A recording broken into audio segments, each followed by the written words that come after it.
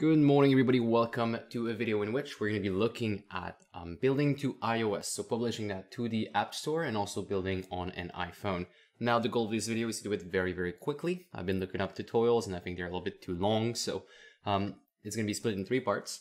First part is going to be about enrolling inside the Apple developer program. Second part is going to be about building that to your phone, and the third one is going to be about publishing to the App Store. So these steps are all in the bar down below. Make sure you skip if you have one done already. Now, we are going to be needing a couple of things. We're going to need a Mac, so any device with macOS installed on it, and we're also going to need either an iPad or an iPhone, and that's to build our game, of course. So without further ado, let's get into it. The very first step we'll need to take in order to publish our application to the Apple developer program will be to enroll in it. So we'll need to put our Apple ID and make sure we make it a Apple developer ID. So go on their website, make sure you click on Enroll, read through a bunch of stuff, and then start your enrollment. At the end of that, you will have to pay a fee to be part of the Apple developer program. And that fee is something you renew every year. It is roughly $120 Canadian, and make sure that you have that before you publish. Now, if that runs out and you decide not to renew it, your application will not be able to be used by the people who have it, and you won't be able to run any updates on them. Actually, it will be removed from the store as well. The second step will have to be done on the developer.apple.com website, in which you'll go under your account, and then you'll choose Certificate, Identifier, and Profile. And here, we will have to create ourselves a provisioning profile. A provisioning profile requires you to have a certificate, identifier, and also identify a couple of devices in which you'll be running your test on. So we'll start with the certificate here. You're going to hit Create Certificate and choose Apple Distribution. You could be using Apple Development if you don't plan on pushing this to the App Store and only to your device, but in our case, we're using Production. Then you'll be asked to create a new certificate. In order to do that, you'll have to access the Keychain Access application on your Mac. Head over to Keychain Access and then use the Certificate Assistant to request a certificate from a certificate in which you'll enter a couple of information, and then make sure you save that to disk. It's very important that you keep it to the disk. Make sure you hit Continue, choose the place where you save it, and then once that's done, we're going to be uploading that on the website. Let's choose that certificate. Open it, and then we'll hit continue and download the result. So in there, our certificate has been merged with Apple, and in here we will have to save this to our desktop or anywhere really, and make sure we double click on it. It's very important that we open this file because it saves it within our Keychain Access. To make sure, just open it up and see if you have the certificate. Our second step will have to do with adding a app identifier. So go to the identifier section and then click on the plus sign. You're going to be registering a app because we're not doing any services, we're not doing anything like that. We're doing a application. Hit continue. And in here, put a description for that app. And on the second field, we will need the bundle ID. In here, just to make sure that there's no problem, I also include the access Wi-Fi information because we're going to be using the internet for a couple of features in our game.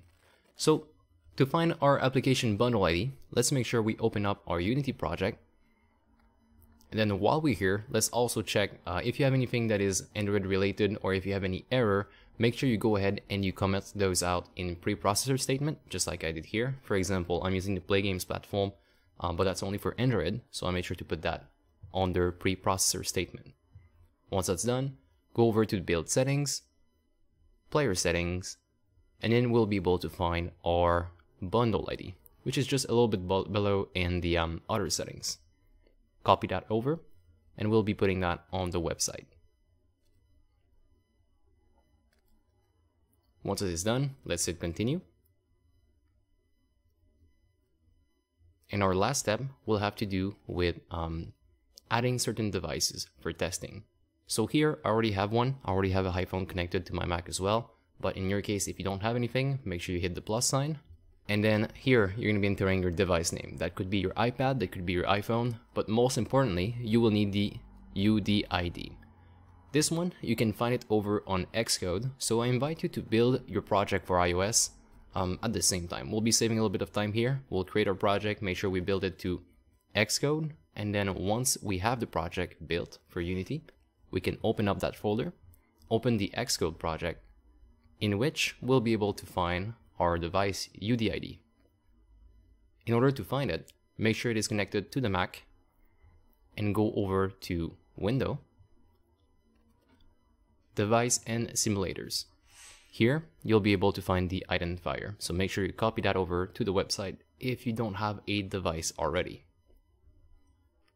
Now with these three things, while we have a certificate, identifier, and also devices, we're now able to create the final piece, which is a profile. A profile pretty much puts all of these together, so let's make sure we create one that is for the Apple Store, because we're wishing to push that on the App Store. Hit continue, select our app, that's the app identifier. Hit continue again, select the certificate, we only have one, and then finally give it a name. So in here, I called it the Subway Skater provisioning profile. Let's hit generate, download that, and we'll need to save that because we'll need to also include it in our build. Okay, once that is completed, let's head over to Xcode, open up the project. We'll go under the display name and we change the name here because that's the product name but not the name of my game. And finally go over to sign in and capabilities. So I'm going to be importing my profile, the one I just created. And now everything should work, and we'll give it a try by hitting the play button on the left hand side, and that should be building to the iPhone. In my case, I had a little bit of issue making this work because I was not under the right signing in capabilities. I was actually under release, but I had to be under all. So after going back to that and making sure I disabled a couple of things, I put the same setting as I had prior, I was then able to build this to the iPhone.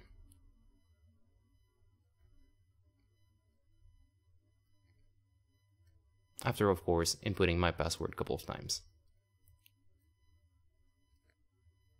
And there we go. Our final step will be to push that over to the App Store Connect. So with your Apple ID, make sure you connect to the Apple Store Connect, and on here, we will be creating ourselves a new app. Of course, before we do that, we have to accept the terms and agreement, then head over to My Apps.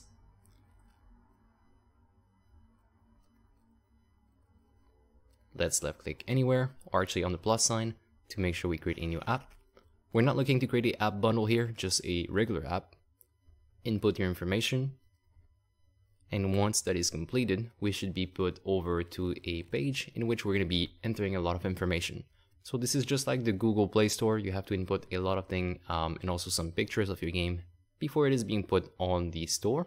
You can think of this as a App Store listing. So you have to input your bundle ID, your game category, subtitle, release note, content rights, age rating, all of that. So make sure you go through all of these steps.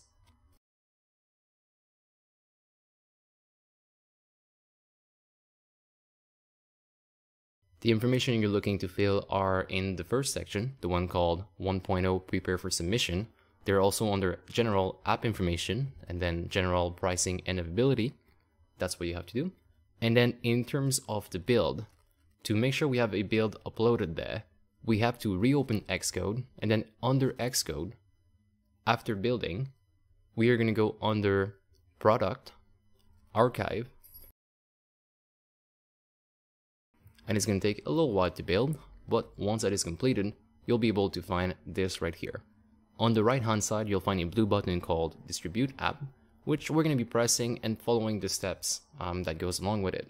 Now, the connection in between your application here in Xcode and the one you've made on the App Store Connect website will be done automatically when you upload here through the bundle ID. So of course, you want to have the bundle ID matching on both sides, which is really the only way they connect together. Here, you have to include the iOS content or not. In my case, I don't include it because I don't plan on doing debugging so much. But for example, if you have a game that you want to keep metrics off, you want to keep crash reports off, even on the user's device, then make sure you include that. You'll need those symbols to debug.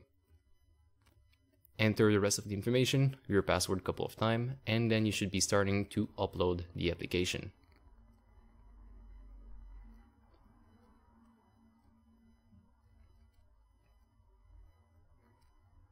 After a little bit, that should be done. It's going to say successfully uploaded. And then you're going to have to wait just a tiny bit because the link in between those two websites doesn't seem to be instant. So when I go back on my app listing, I am not able to find anything for the build just yet. But if you wait 5 minutes, 10 minutes, you should be able to see it. So here is a little bit later on. I scroll down and I see a plus button next to build. Make sure you click that and you should be able to see your game right there. Of course, if the bundle ID match the one that you have on the store. Here it asks if our app uses encryption. In our case, it really doesn't. There's nothing encrypting data. Usually by default, Unity doesn't have anything, but if you have a third-party plugin, there's chances that it might. So double check with that. Once you're ready, hit submit for review, and then you'll see all the steps that you still need to complete before you put that on the App Store. In my case here, I need to upload screenshot for 4 different type of devices, and I did all of that. So once that is completed, I hit submit for review. Just wait a tiny bit, and it seems like it went through validation, and now it has been submitted for review.